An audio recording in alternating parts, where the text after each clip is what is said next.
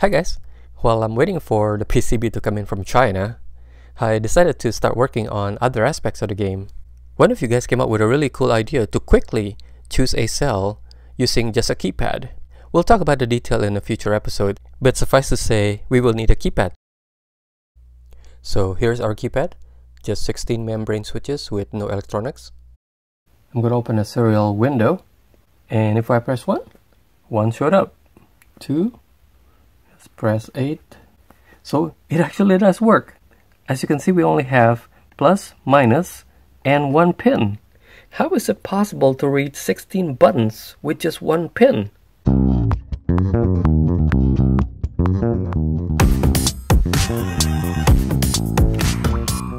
A keypad is actually laid out similar to an LED matrix.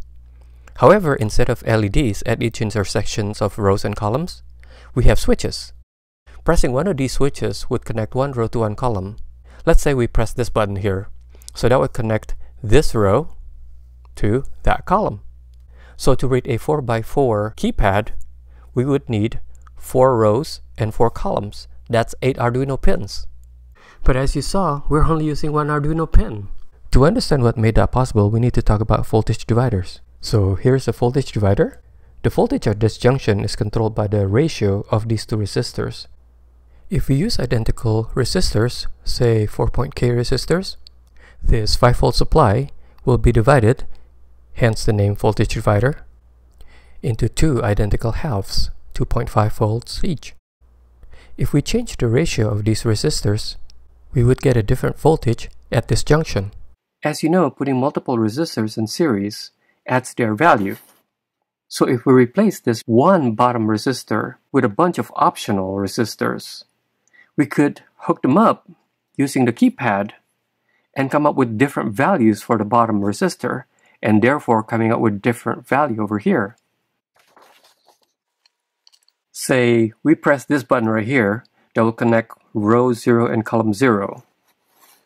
So that will connect this one, which is actually ground, to column 0, which is this one. We now have 3 of these, and this is connected directly to ground, and none of these really matter because none of those are connected to anything. So that's one value, so it will be 3 of the 390s. And if you go across and pick a different column, now it's column 1 and still row 0. So column 1 and row 0. So now basically we only have these two because this is now dangling, just like these guys are dangling. So it goes this one, and that goes all the way to ground. And so on and so forth. Basically, by doing this, you could choose a different set of resistors and therefore varying the voltage here. These two parts smooth the level of this voltage because the switches here are typically quite noisy. So this will smooth it out so it will not be so fluctuating over here. Okay, let's write some code to tie all this together. Let's open the serial port and read a 0 pin where we connected the output of our voltage divider. The 1023 we're seeing is because we're not pressing any buttons. Therefore, we're getting a full blast here at 5 volts coming from here to here. These guys are not connected to anything because I didn't press any button. We are missing the bottom part of this voltage divider because there's a break here and none of these are connected. Now, if we press one of these buttons, let's say we'll press row 0, column 0, that will connect this to that. We're grounding this. So that should bring this pin very low. Yep, 1 or 2 there. And if we go across, so this is still row 0, column 1, still row 0 with column 1, we are now going through one of these resistors. So we got a 78 versus a 2. As we go further to the right, we get higher and higher voltage because we are putting more and more resistors over here, creating a higher ratio between here and here. If we go to another row, it jumps even further. Let's see, what was the right one? This is at 203. It should be even higher at 244. And now, as we go across here, it should go gradually again. So 244, 289, 330. So it's about 30 each as it goes across, and from here to here, it's about 240. So for each of the buttons, we will get a different value over here. Let's write all that down. So these are the values we saw earlier, one for each button. And these are the actual keys represented by those analog values. We still read the analog value as before, but this time we're going to scan through all our threshold values, comparing them to that value.